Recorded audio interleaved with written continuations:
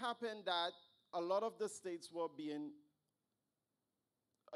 people in the states were being held captive, that the news of the emancipation did not reach them.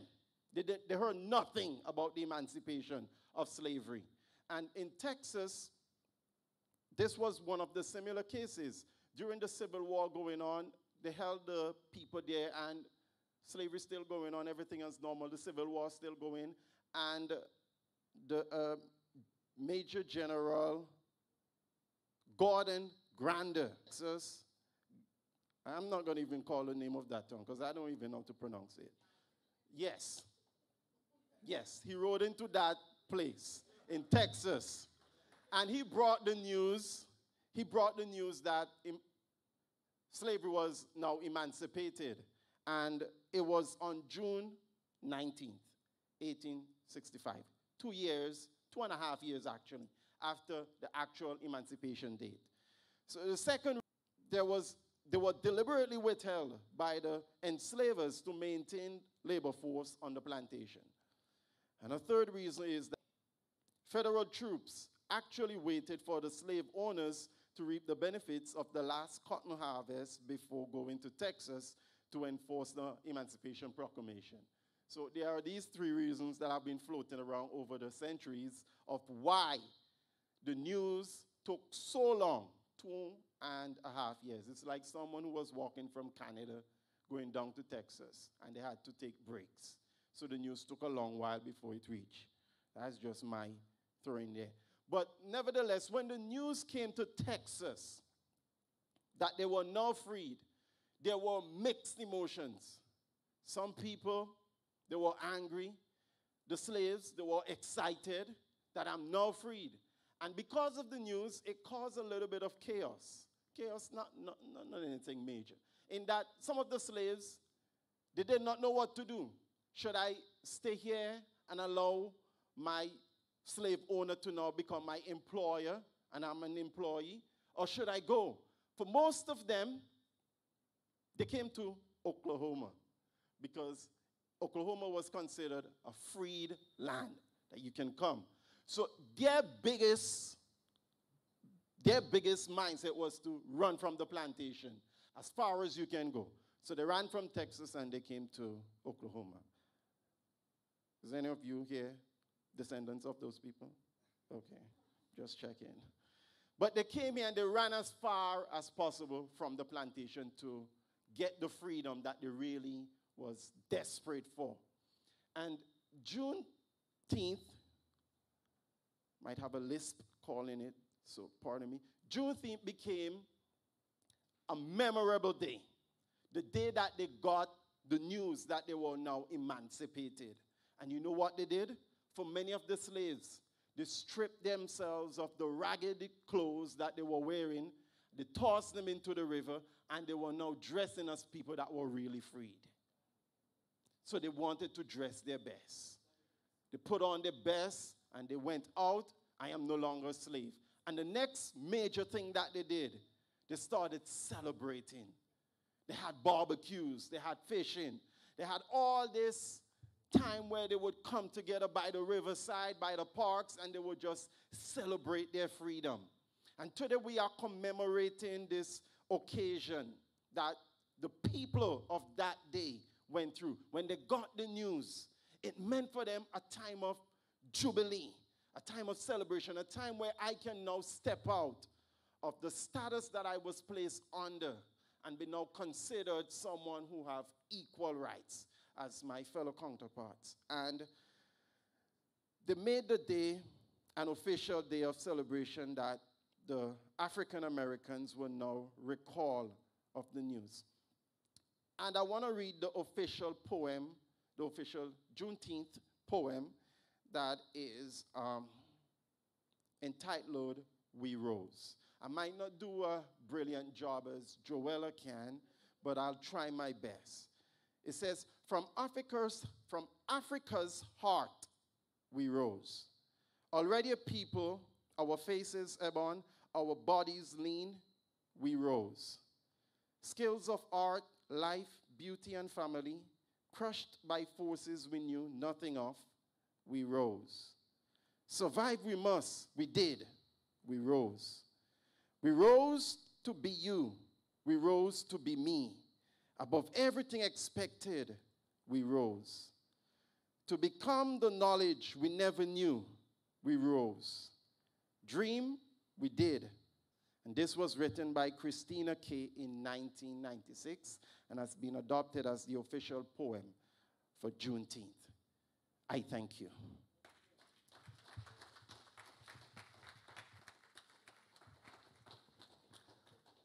Thank you, Pastor Ash, for that presentation. Amen.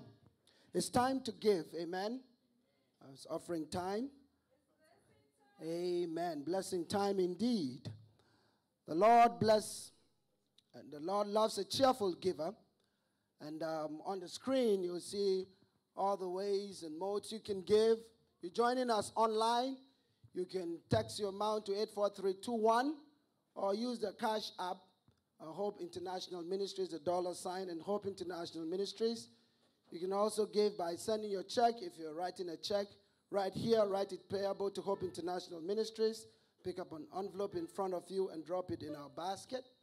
Or if you're watching online, you can send it to 8086 South Yale Avenue, PMB 175, Tulsa, Oklahoma. Zip code is 74136.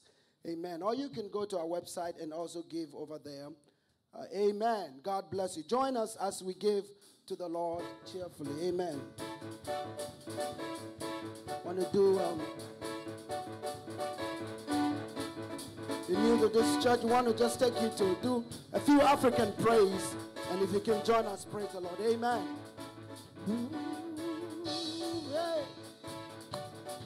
Hey Yahweh, hey Yahweh, kumama na yo. Hey Yahweh, hey Yahweh, kumama. Hey Yahweh, hey Yahweh, kumama. Hey Yahweh, hey Yahweh, kumama. Hey Yahweh, hey Yahweh, kumama. Hey Yahweh, kumama. Hey Yahweh, kumama. Hey Yahweh, kumama. Hey Yahweh, kumama. Hey Yahweh, kumama. Yahweh, kumama. Yahweh, Yahweh, Yahweh, kumama. Yahweh, kumama. Come and see, oh, come and see. Come and see what the Lord has done. Come on, come on, come on. Papi, come and see, oh, come and see. Come and see what the Lord has done. Come and see what the Lord has done. Come and see what the Lord has done. Come and see what the Lord has done. Come and see, oh, come and see. He has given me victory. Come and see, oh, come and see. Come and see what the Lord has done. Come and see what the Lord has done. Come and see what the Lord has done. Come and see what the Lord has done. Well, say yeah, yeah, yeah, yeah. Come on, give the Lord a dance. Come on, give the Lord a dance. Come on, give the Lord a dance. Come on, give the Lord a dance. Come on, give the Lord a dance. Come on, take something in the way. Take something in the way. Come on, come on, come on, come on, come on, come on, come on.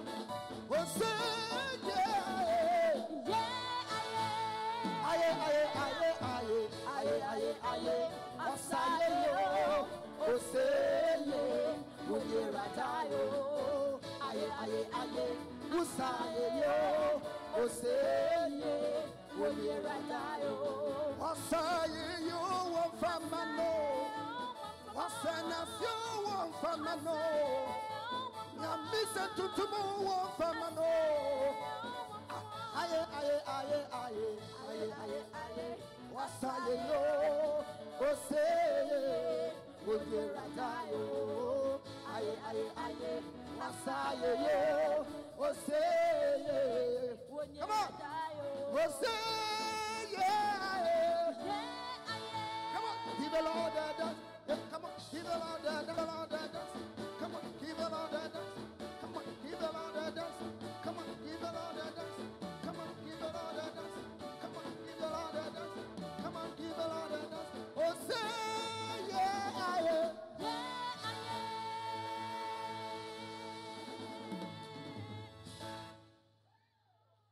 Praise the Lord. Hallelujah. Let us pray. Father, in the name of Jesus, we thank you. We give you praise and glory. What have we that we did not receive from you? Freely we receive and freely we give. The word commands us to do so.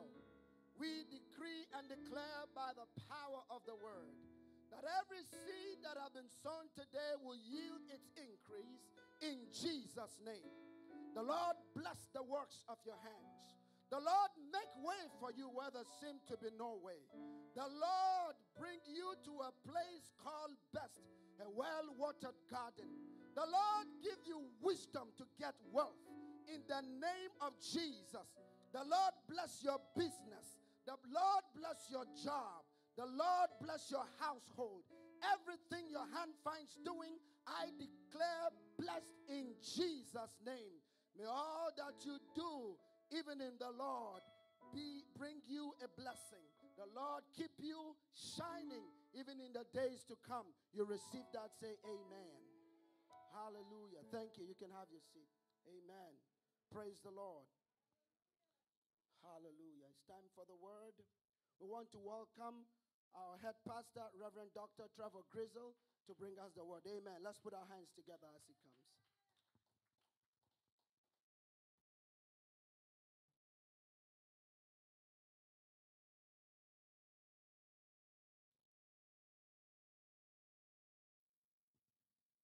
Well, good afternoon.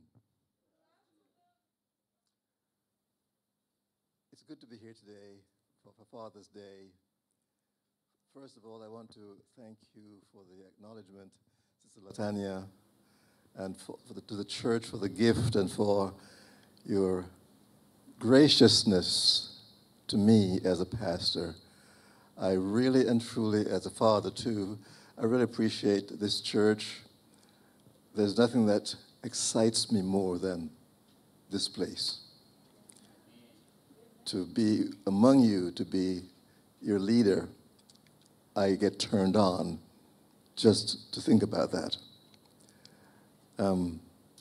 Before I get into the word, and it's going to be a short word today because the time is far spent, I want to say that we do have this seminar coming, this marriage family seminar coming on Saturday at 9 o'clock. I do want you to take this very seriously, to know that it's for you. Do come out, please. We're going to be having, of course, a light breakfast and some refreshments. $15 per person. Please come.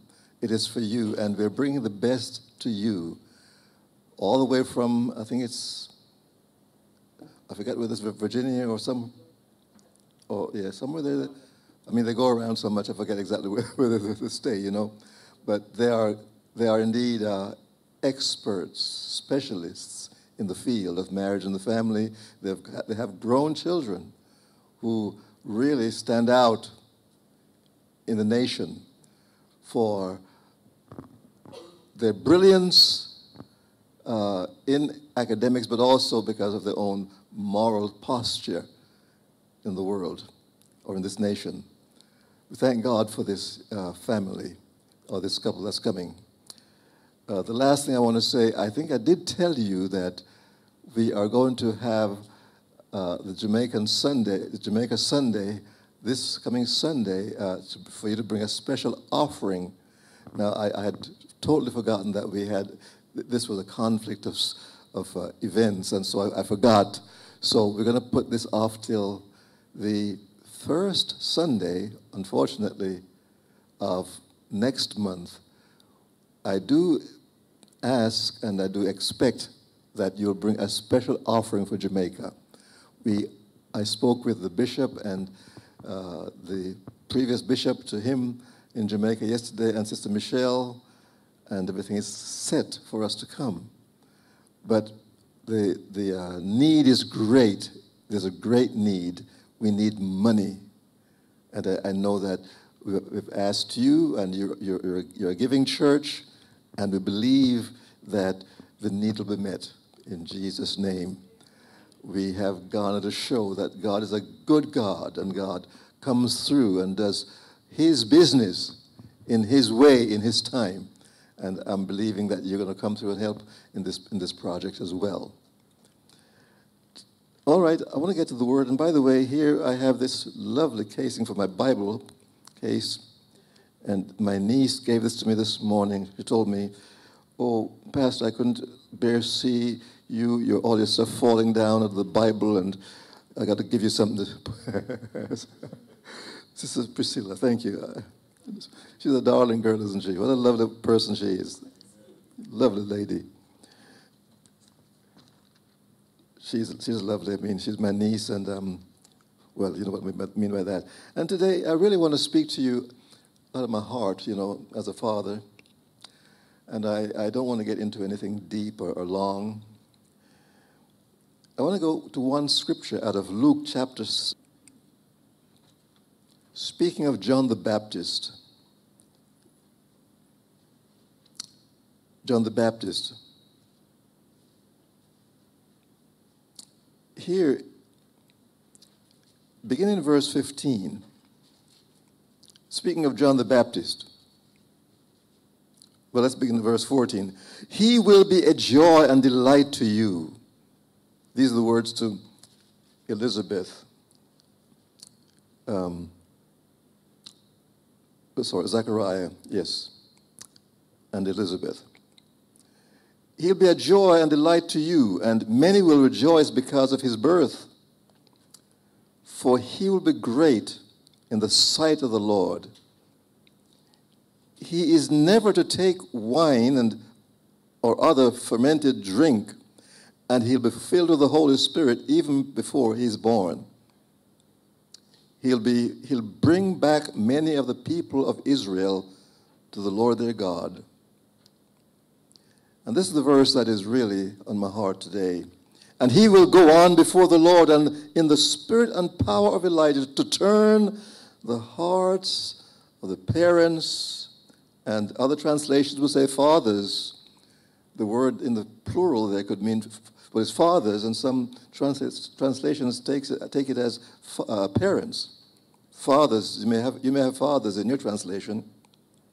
Turn the hearts of the fathers to their children, and the disobedient to the wisdom of the righteous, to make ready a people prepared for the Lord. To make ready a people ready for the Lord.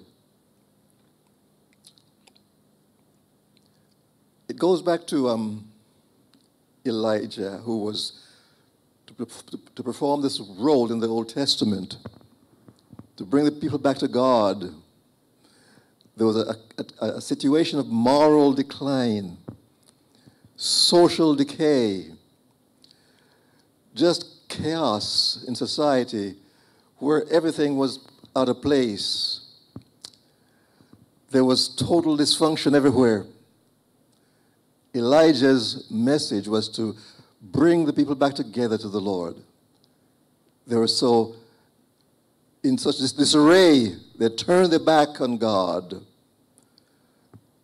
The children, the home, the family, there was a total breakdown everywhere. In society, there was a total breakdown everywhere.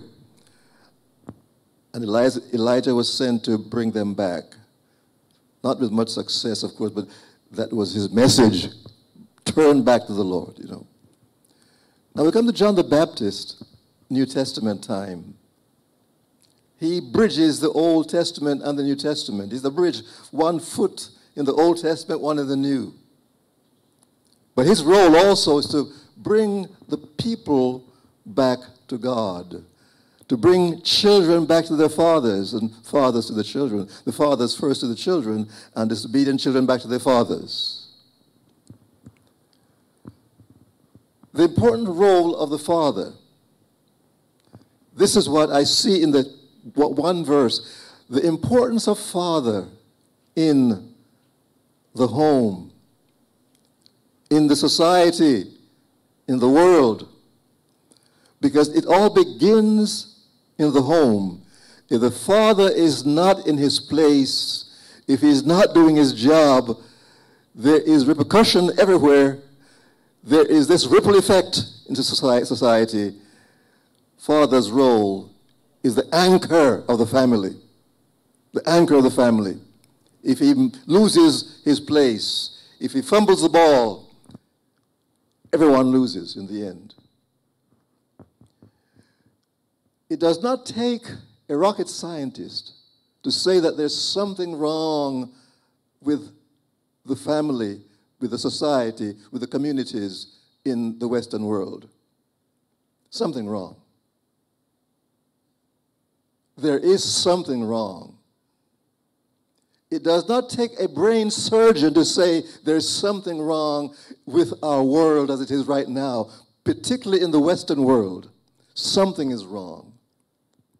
And it begins with the man, the father, who is not in his place anymore. Titles are fluid. Gender is fluid. Fatherhood is fluid. Motherhood is fluid. Who is father? Who is mother? Who is child? Who is daughter? Who is son? Anymore, there's a fluidity. Choose. You choose your own gender. Choose who you are. Choose who you want to be. Who you are biologically doesn't really count anymore. But we're saying there's a reason why God has revealed himself to us as Father. There is a reason why there's male leadership throughout the world. We thank God for those women who've taken the reins. We don't berate them, but they're the exception.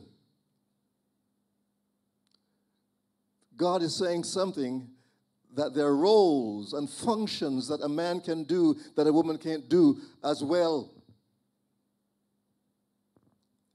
And if we try to switch those roles or to eliminate those roles, we have chaos in the home, we have chaos in our communities, we have chaos in the world. And Father must see his place as the glue, the anchor of the home, the anchor of society. Otherwise, everything falls apart.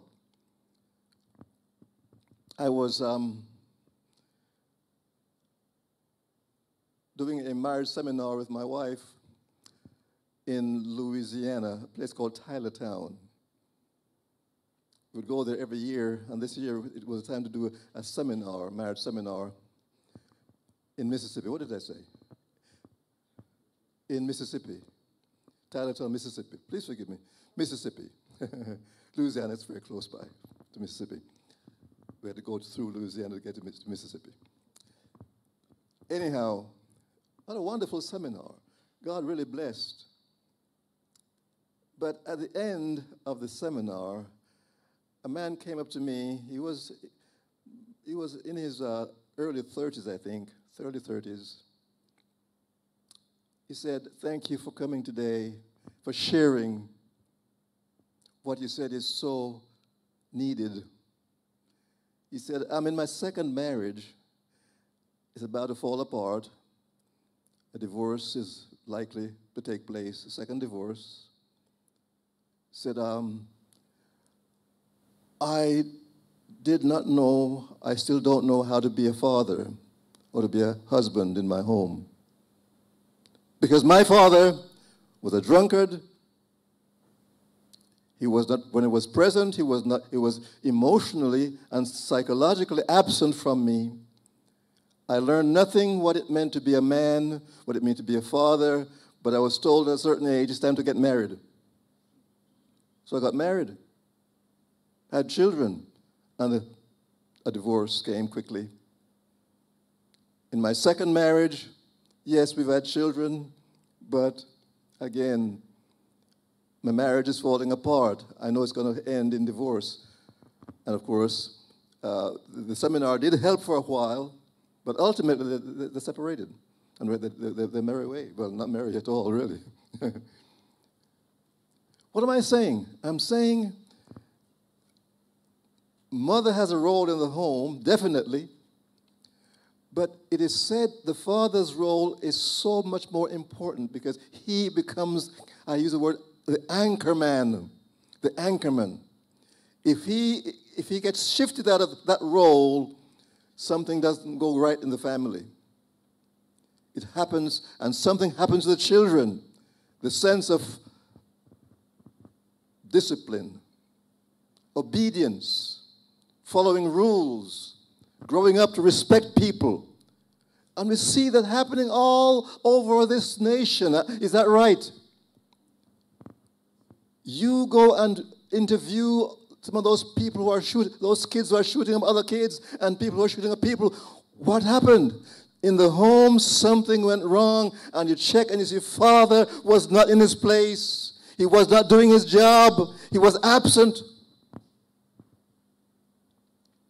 So I'm saying, fathers, those of you who are fathers, and those of you who are going to be fathers, take this divine role and the divine mandate seriously. God is depending upon you. Your children are depending upon you. Generations are depending upon you. Because what's happening here now in America began way back. It goes back some 50, 75 years. Adrift where father has come out of his place. That sense of having the reins in hand. No longer does he have the reins in hand. And the drift. The ship of the home crashes. We're seeing that in our communities. As Christians, let that not happen in our families. Let's be godly men, godly fathers, righteous people who turn men back to God but turn our families to God also. We need that in our homes, friends. Today we understand, we know, and we see that the man has been, what can I say? He has been diminished and he's been disrespected. The language used sometimes, you look at the TV sometimes and the way they're pushed aside and as if, you know, one of the phrases no longer used, but it used to be used, are you a man or a mouse? Squeak up. Squeak up. And the man is pushed aside but we're saying that's not what God says. Now, we know men shouldn't be macho, you know, like the John Wayne and the Sylvester Stallone guys, tough and you're rugged and rough. That's not what God calls us to be. But he calls us to be tough and tender. People with compassion and conviction. And their families in our church who are raising their children that way. God says this is the way you ought to go. Abraham will lead his children, all right? God is depending on you, husband, father, to lead your home and let your home be what God intended for marriage and the home to be. Fathers, take your children under your wing. Pray for them. Pray for them. Read the scriptures to them. Be involved in their lives, please. Yeah, take them places. Go to their games. Take them to Incredible Pizza and other places. Be there. Wherever they want to go, be there with them. You're investing in their lives. If you have no interest in them, others will. And you'll at the end say, my son, my daughter, what's happened? You know, it doesn't mean you're going to be a perfect father, mother, but we're saying there are certain things we need to do and do them consistently. Be the anchor in your home, in your children's life. Don't let them grow by somebody else's philosophy, by what they see on TV. Let God's word, let your presence, let your input be that which guides them. Amen. Thank you very much.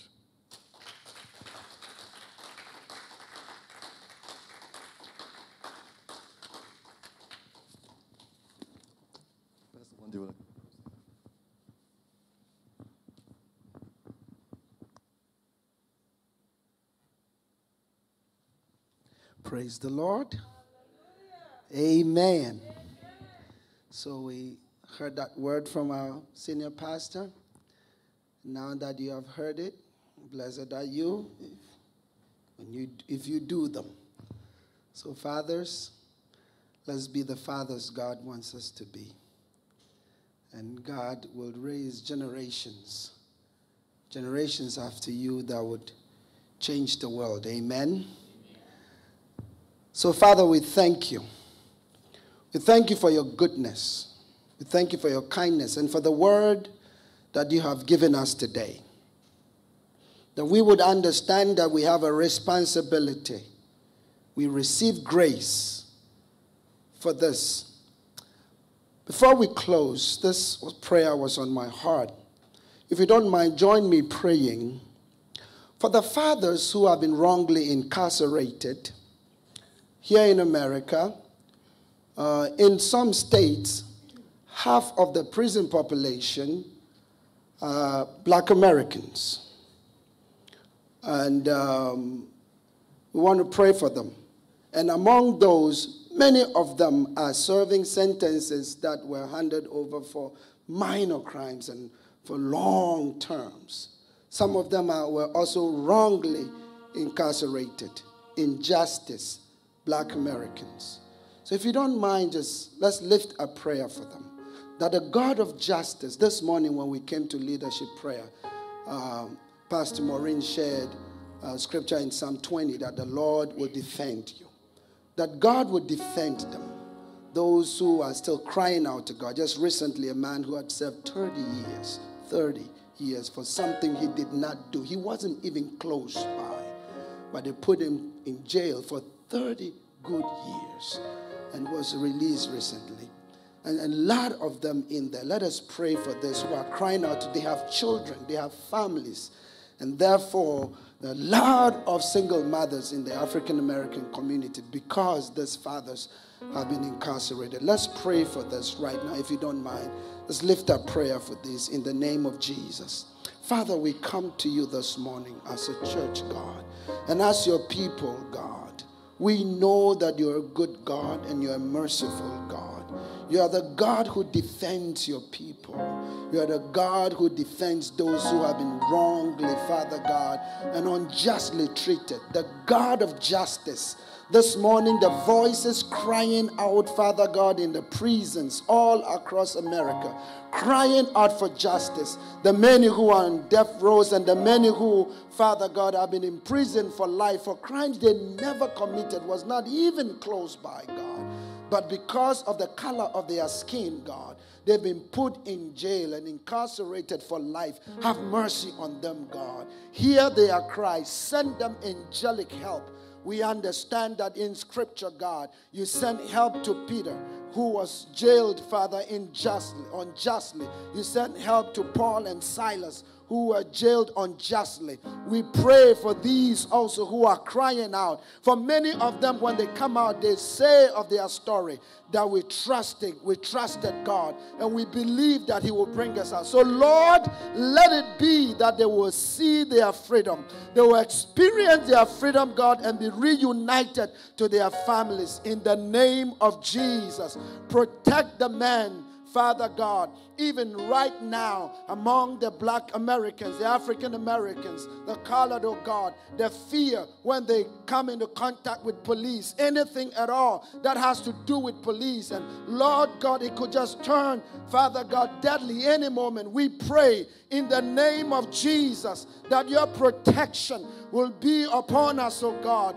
We are part of this society. We are calling upon you. Protect the fathers and especially the Black Americans in the name of Jesus. Lord, let them rise indeed. Like the poem says, let them rise, oh God, out of all the demeaning and Father, all the other things, policies that are put in place, oh God, racial policies. We pray that you break the back of these policies, oh God, and make a way for your children. Let them arise and see good in the land in the name of Jesus. For those those who are willing and obedient, let them eat the good of the land. We decree and declare in the name of Jesus that indeed, like Martin Luther said, freedom will ring in the name of Jesus for all this. Freedom indeed. As we celebrate Juneteenth, let there be a Juneteenth for these ones also, that they will see freedom and true freedom. And apart from being freed